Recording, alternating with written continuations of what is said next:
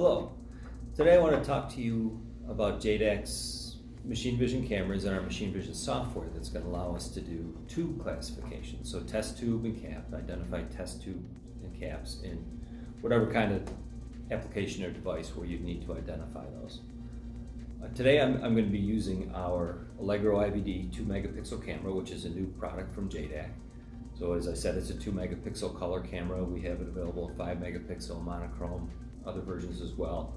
This is an open system, basically a little Linux computer, if you will. And we have a whole other video on that describing how you can use this camera and all the different ways you can connect to it.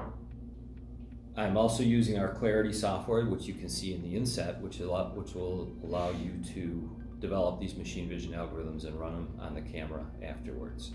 I have our Allegro IVD camera on this fixture here, and you can see that I have a little background set up where I can enter the test tube so the camera can see it, and then the resulting machine vision algorithms can identify that test tube.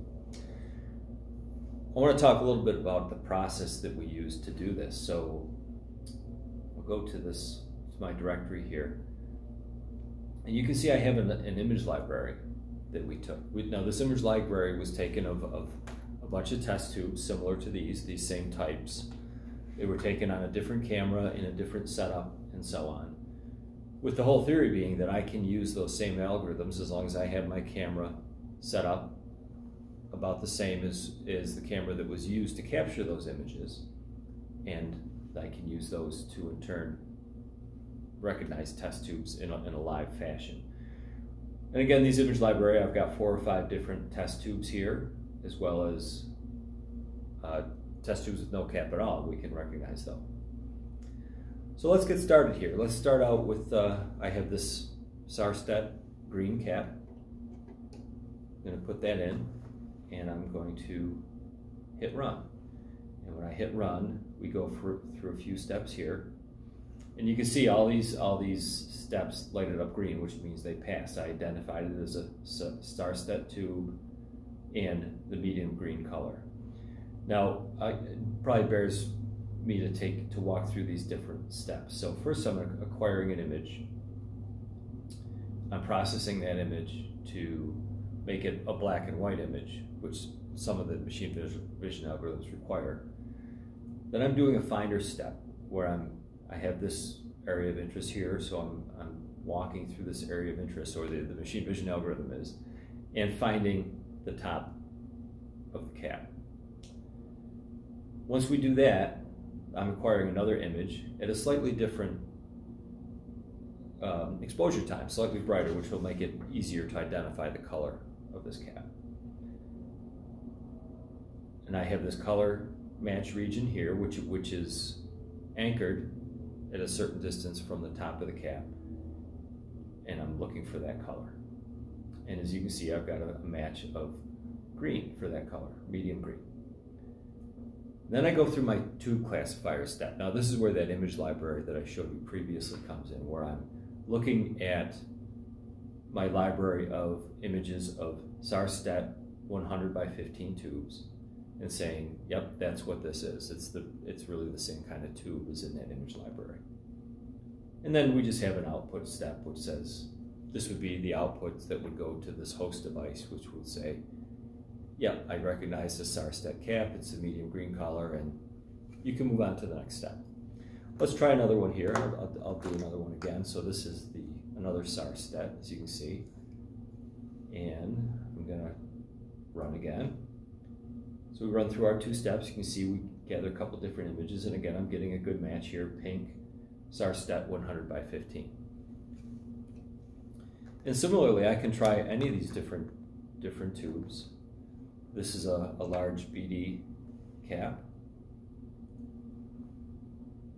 We'll run that. So again, another 100 by 15 tube, yellow cap, BD vacutainer. So that's good. Let's go to this darker. I think I called this a Kelly green. Happened to be recording this on St. Patrick's Day, so that was appropriate. Kelly green. Now I want to run through a little bit tougher test, where I have these 3 different green caps right here, and I want to just show that we can recognize the difference between all 3 of these.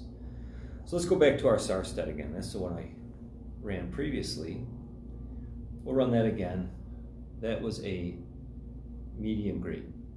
And again, medium green, and that came out as it should. Not a surprise, because we did that one just a few minutes ago. Now I'm going to run this darker green. I think I called that a Kelly green. Today's St. Patrick's Day, so I called it a Kelly green. And let's see what we came up with. Kelly green, so that's good.